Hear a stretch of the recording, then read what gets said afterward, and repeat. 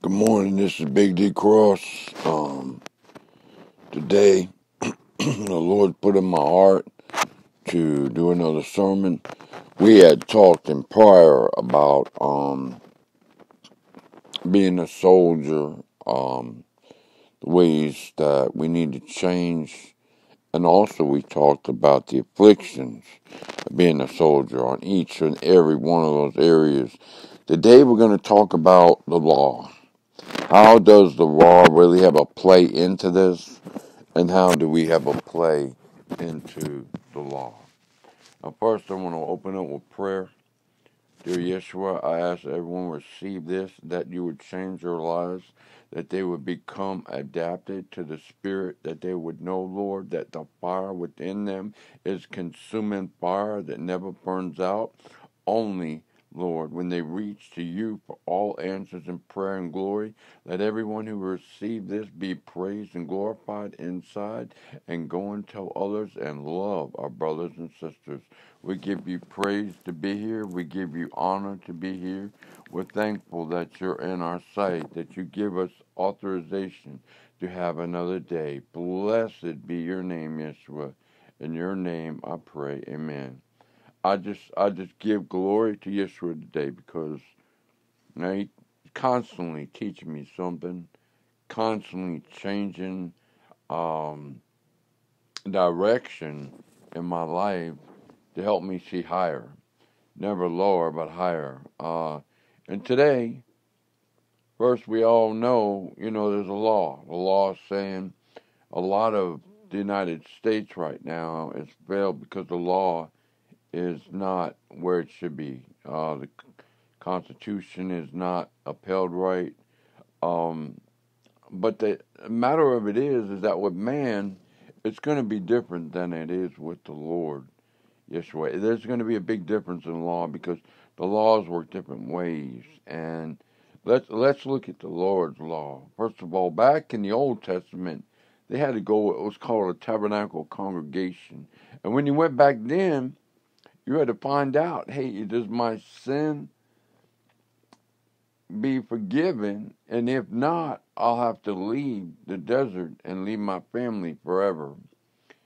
And see, Yeshua knew this was too much, that we were born into sin, and he realized that the law is just overwhelming, and sometimes it's too much, that he sent his only son, Yeshua, that whoever believed in him would not perish, but have everlasting life. He went to the cross for you and me, that we have a renewing of the mind, that the law now is filtrated a different way. It's through repentance. The key of the law is through repentance. And let's look at a few scriptures to determine that. Keep the book of the law, this is in Joshua 1:8, always in your lips. Meditate on it day and night, so that you may carefully do everything written on it. Then you will be prosperous and successful. The difference between the Lord's law is to lift you up and to move you forward. The law of the world is a statute in which works for the world's proceedings of what they see fit and monitor what they see need to be monitored. Now, the Lord has his way regardless, because if you have fruit of the Spirit, and you have joy in your life, as we read in Galatians 5:22-23, it says, for the fruit of the Spirit is love, joy, peace, forbearance, kindness, goodness, faithfulness, gentleness, self-control. Against such things there is no law. So the law he has is stipulated by the truth, the comfort of the Spirit to direct our paths. And the number one thing he said, love your neighbors as yourself. Now that's the key to the law. Is the second commandment, love your neighbors as yourself. There's no commandment greater than these. That was in Mark 12:31. So if you look at the law and stipulate, because right now a lot of people are struggling because there's a lot of policy going on. There's a lot of backbiting in America. There's a lot of upside down. things, but we still have to look at the law of the Lord and how it upholds. Now, back in Deuteronomy 30:16, it said, "For I command you today to love the Lord your God." Love, and we just read what love was. Okay, to walk in obedience to Him, to keep His commands, decrees, and laws. And then you will live and increase. Notice with His law, there's an increasement. With our law, there's never an increase. This is how the Spirit of the Lord works. And your Lord, your God, will bless you in the land you're entering to possess. That's a big difference. And when you look at it on a political fact, or you look at it as a spiritual fact, either way, the law of the Lord is stipulated to love and increase you to have better and more things in your life. Today, a lot of people have lost the ability to believe. They've lost ability in our Congress. They've lost ability in our presidential campaign. They lost ability, and because of this COVID, they lost all their abilities of law. They feel like we are being torn down and ripped apart, and unfairness, and there's a lot of hurt and pain just going on daily. Well, that's because we have to focus on the law of Yeshua, and we can't really enter into the world right now. We have to accept and pray for the Congress and pray for the presidential and pray for those, because who is above all them is the Lord Yeshua, and at the right timing there'll be change according to His will, His grace, and His glory. Romans 6:15 says, "What then? Shall we sin because we are not under the law, but under grace? By no means." And you have to understand, it was the grace of Yeshua to go on the cross for you and I today that we be standing where we are right now. This is one of the key points that is different than His law stipulates more love. It stipulates more bearing for us than the world's law will. So it's try to help you understand that as a soldier lives under law and statutes. He lives his life according to the law and what he's taught by the government to do, and how to carry out his orders is very proficient for his daily life schedule, because he's committed to that area. And then when he sees a non-commitment to other soldiers and the backward appearance to caring about, then this is where we see the locking, the bearings lock in that gear, that engine. It stops because all of a sudden, from what he thought was right, now he's seeing wrong, and thinking of the world statutes, that's where things go backwards. But if we read in Psalms 103, David constantly needed some edification in his battles. In 103, 17, 18 says, "But from the everlasting to everlasting, Lord's love is with those who fear Him, and His righteousness and with their children's children, and those who keep His covenant remember to obey His precepts." And so this is a point of it that we have to understand, that while we battle as soldiers in affliction, as we talked, we also have to understand the law is crucial here for us, but it's the divine law that the Lord sets first. You know, He always says to be upheld righteous and pray for those in government above you, but He also says, look to me first. And I think a lot of us are a lot of downgrid, a lot of depressed, because the laws and the government and things are just pulling people down. And this is the attribute of how the enemy disguises himself as a perpetual caregiver, but at the same time stabbing you in the back with a dagger. 2 Corinthians 6:14 says, "Be not yoked together with unbelievers. For what do righteous and wickedness have in common?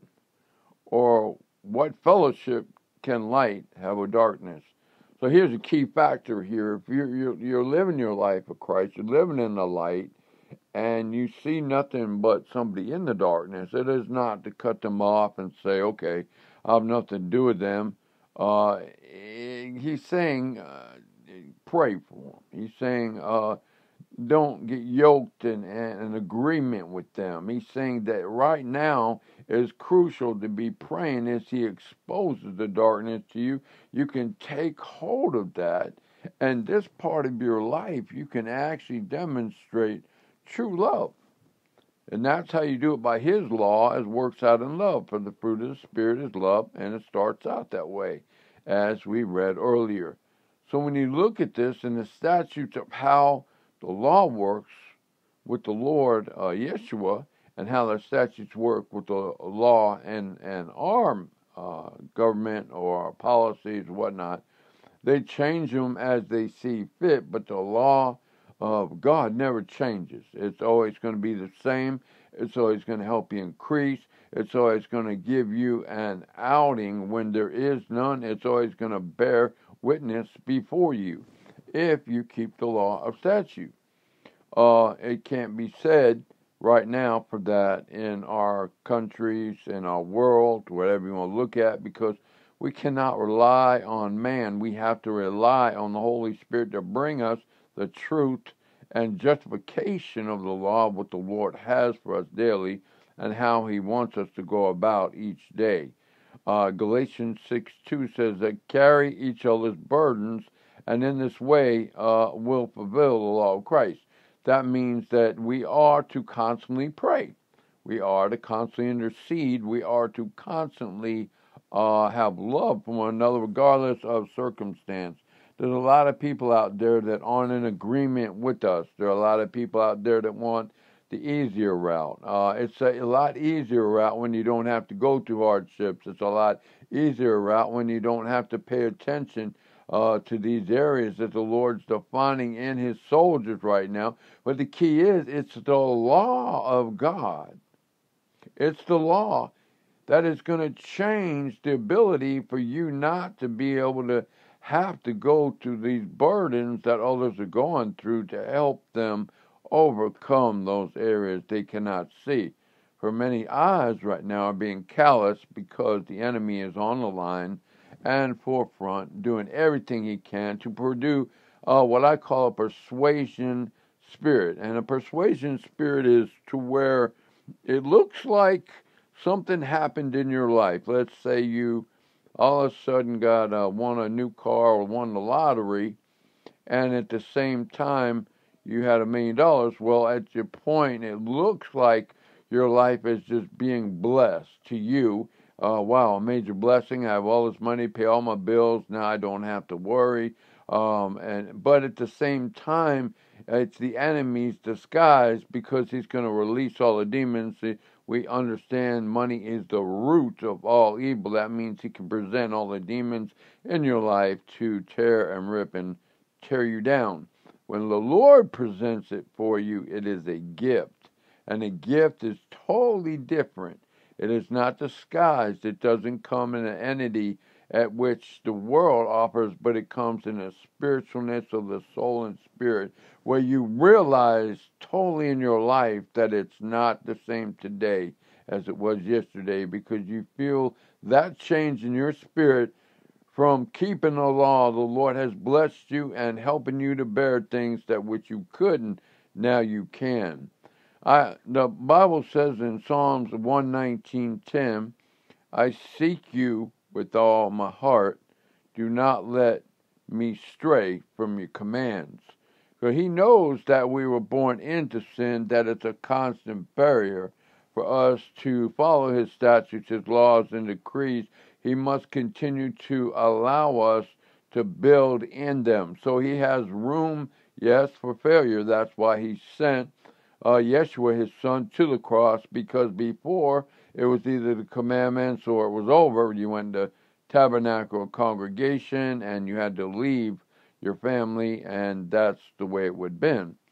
Now, that's using Joshua as an example in 22:5. It said, but be careful to keep the commandment and the law that Moses the servant Lord gave you to love your Lord God, to walk in obedience to Him, to keep His commands, to hold fast to Him, and to serve Him with all your heart and with all your soul. And that's kind of what we just talked about. Now, that was back in Joshua, but today it stands strong still. So when you see failing, when you see discouragement, when you see a lot of changes in the world today, the policy or the disguising of the enemy has always been in works. A lot of you are just opening up and seeing more reality of what the Lord's showing you because of His love. He's making it more known to return to Him and allow you that chance to be called chosen and not one that will fail. Because in Psalms 1 it says, "For the wicked are not so, they're like a chaff in the wind, and they shall not even see judgment." And the Lord has something better planned for us than that. That's why 1 John 3:21-22 says, "Dear friends, if our hearts do not condemn us, we have confidence before God and receive from Him anything we ask, because we keep His commands and do what pleases Him." Amen. Now that's the difference today in law and statute. I needed to give you that because we've got to understand the law is different for us than it is looking at the world right now. It's a policy of a disguise of the enemy trying to really perpetuate and pull people down, or it's a disguise of the enemy to give you more than you have, to think you have a blessing when it's the altar of what a true blessing is. A blessing is when you learn spiritually of what the Lord is telling us and the truth, and you bond with Him in the Spirit daily to know how righteousness really stands in these hard times. Finally, time and time again, as we go on and we learn more and more, we learn that the Lord is truly faithful. And it comes through your battles, it comes through your hardships, it comes through those areas you cannot relate until you go through that area of your life of testing, and then afterwards you see, hey, the Lord was faithful. 2 Thessalonians, a great example of 3:3. It says, "For the Lord is faithful and will strengthen you and protect you from the evil one." Amen. And that is today, and the law of God. That's a part 1 series of the law we'll be learning.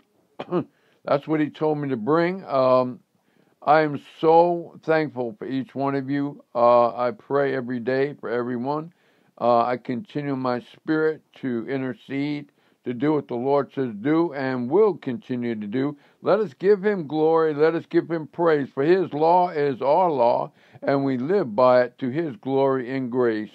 We give you praise and thanks, Yeshua, for today, for the glory shines upon the people today, that they could be the splendor of you today. I thank you for this time, for those who hear that, let their hearts and souls be changed and see the light that light is upon them.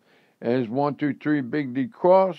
Until next time, God bless you, and let's all keep the faith. Amen and amen.